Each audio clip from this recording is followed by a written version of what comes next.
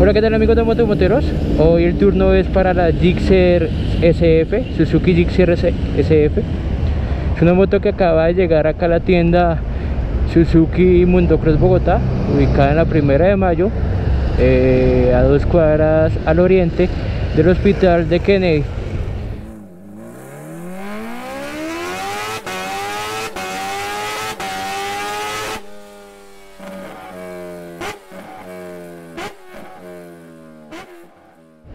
Como primeras impresiones, obviamente se va a hacer unas primeras impresiones o un review, no un test drive completo, puesto que la moto acaba de llegar y quería darle este lanzamiento. No hay matrícula, así que no puedo andarla.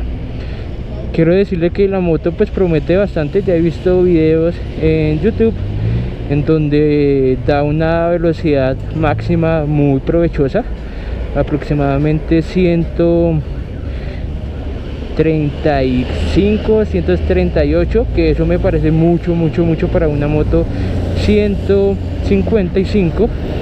Aquí vemos pues la compañera. Obviamente esta viene con carenaje. Dicen que tiene el diámetro del freno de disco más amplio, más grande, freno doble pistón. Atrás viene con el mismo freno de tambor, que igual no me parece malo para esta moto, una moto que pesa muy poco. Ahorita les voy a decir las especificaciones, o de hecho se las voy a pegar en la caja de descripción de este video. Había visto que estas motos vienen con rines de aleación, pero en forma de Y. Acá se los voy a dejar. Según los ingenieros, dicen que al tener esta forma los rines absorbe mucho más las imperfecciones de la capital, de la vía, de la calle pues. Atrás seguimos con el monoshock.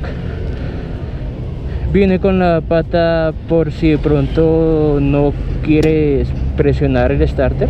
Vamos a ver un poco el inicio del testeo. Un reloj en donde nos marca las revoluciones, las direccionales, la luz alta o baja, velocímetro, hora, marcha engranada, kilometraje total y un medidor de gasolina que obviamente está en empty o en acabado pues neutro. Y este RPM es como, no sé si se diga así, no sé, voy a mencionar, pero esto quiere decir que si tú te subes de unas revoluciones muy altas, comienza a activarse de color blanco y te indica que debes mermarle un poco más. Vamos a entregar esta moto por la parte de atrás, así que les voy a mostrar 2 metros de recorrido. ¿Cómo suena? ¿Cómo suena esta SF?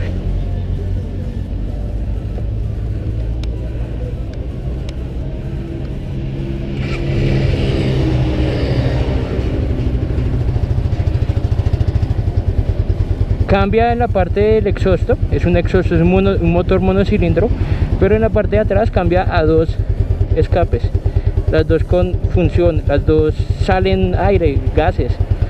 Cambia este material, no sé en sí qué material será, pero cambia. A comparación de la GIXXER normal, venía en este, que es como un, no sé. ¿Cómo suena?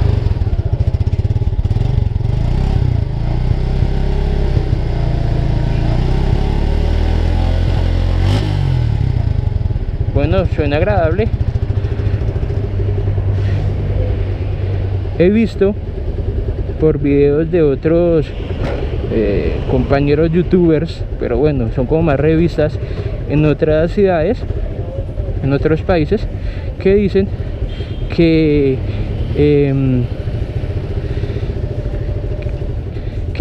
hay competencias de estas marcas, o sea, son como monomarcas que compiten y las mandan a modificar muy bien.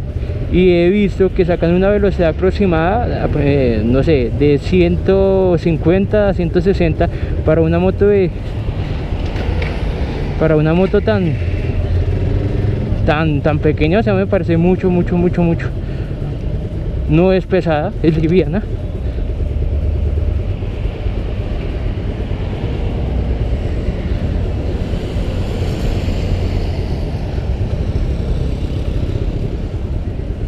Es una moto baja que fácilmente me llegan los pies al piso.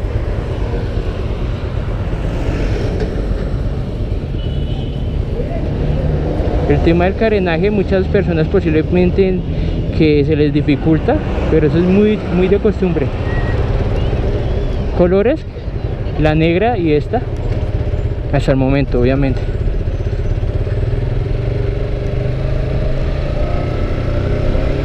Una moto muy suave, una moto que se deja llevar y que obviamente muy pronto esperemos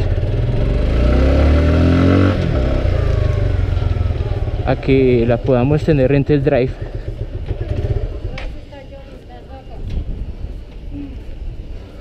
Mejor que llueva. ¿Cómo?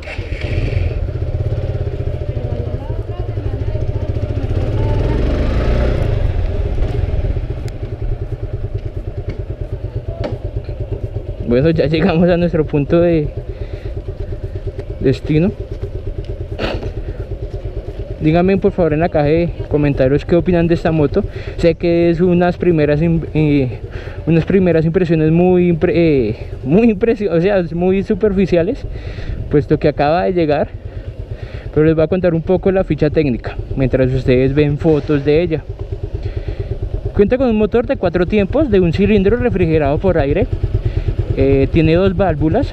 Su cilindraje es de 154.9 centímetros cúbicos. Su potencia es de 14.8 a 8000 revoluciones y su torque es de 14 newton a 6000 rpm. Esto es lo que más aplica, el torque. El sistema de combustible es a carburador. Su arranque es eléctrico y de patada y tiene 5 marchas. Pasamos a la parte eléctrica y encontramos en la parte superior, en la parte frontal, una farola de 12 voltios de gran luminosidad y muy bonita de hecho, y atrás un stop en LED. Las llantas, encontramos una llanta de medida 140/60/17 y adelante 100/80/17. Los frenos adelante de disco y atrás de tambor. La suspensión adelante telescópica y atrás brazo oscilante o monosuspensión, como ustedes lo pueden conocer. Esa moto tiene un precio de 7.490.000 pesos sin papeles y la pueden encontrar en cualquier tienda Suzuki a nivel nacional, pero les recomiendo que vengan a Suzuki Mundo Cross Bogotá, puesto que van a obtener mayores atenciones.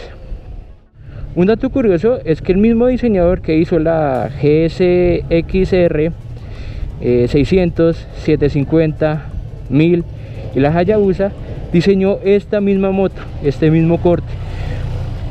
Ustedes ya lo ven, no es como las otras carenadas que ya estaban en el mercado, quito del montón al R15, pero sí pongo a las demás que decían ser carenadas, pero el carenaje llegaba hasta acá. Esta llega completo. El sistema de distribución del motor está pues cambiado para que el ducto del aire se refrigere bien. Y ya, eso fue todo por el video de hoy. En caso de haberles gustado, no olviden darle click en me gusta, compartir este video en sus redes sociales y suscribirte a nuestro canal de YouTube si aún no lo has hecho. Recuerda que estamos en Facebook, Twitter e Instagram como Motomoteros, todo unido. Además de pegarte una pasada por motomoteros.co, que es nuestro portal motero. Les habló Andrés Guzmán, creador y administrador de Motomoteros. Hasta pronto.